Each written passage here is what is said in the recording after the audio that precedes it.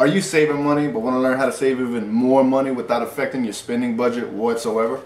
Well, check it out. That's what we got for you today. Hey, what's going on, guys? Welcome back to the channel.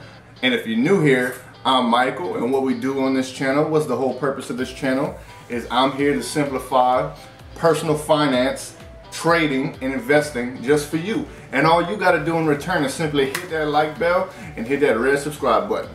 Alright, now that we got that out of the way, what this video is about is how to save more money without really affecting your budget you have set in place already.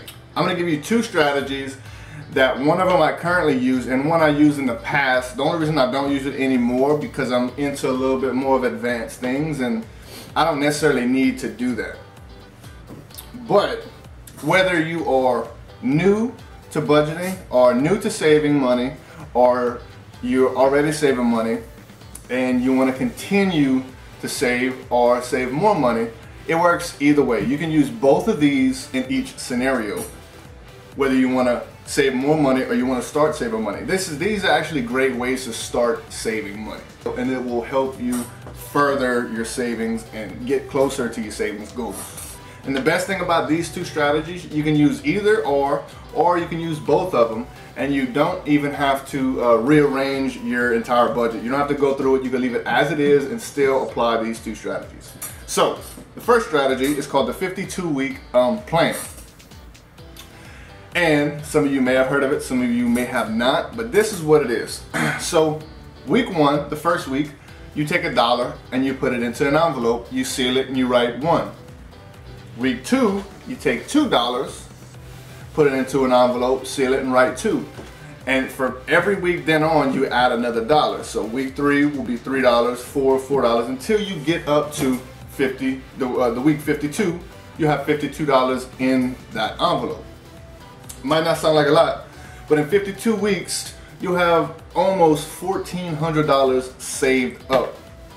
Now that's a great way to start savings, an emergency fund, or even if you want to start that after Christmas, that way that can be all your Christmas money. You know, you're not really gonna notice the $2 going out of each check or whatever. But once you start getting a little bit higher up, then you may notice. But let's say you get paid a little bit higher one week, that's whenever you knock out one of the later weeks, one of the 20, 30, 40 weeks, one of the 20s to 30s or 40s, one of those weeks with your higher check. That way you won't really notice the difference. But like I said, this is a great way to either start saving or to help maximize your savings. I personally like to have 4 or 5 different forms of saving going on. That way I know that I kind of keep some of them out of my mind. You know what I mean? That way I know I don't have all my eggs in one pot when it comes to saving.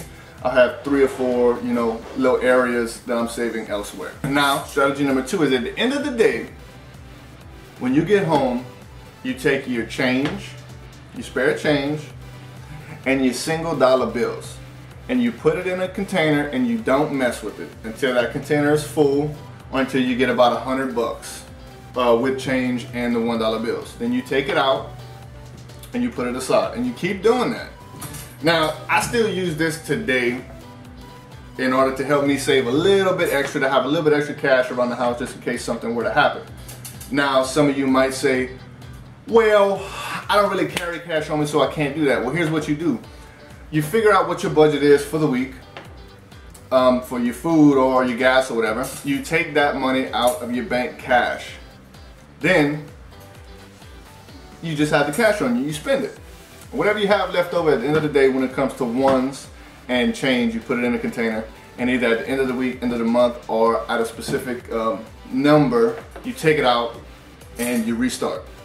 Now, it doesn't sound like much, but I still do this, and I can save about an extra 50 to 60 bucks a month just from doing this. Okay, but I also add, maybe every now and then I throw a 5 or a 10 in there. You can do it any way you want that suits your needs and that suits your spending.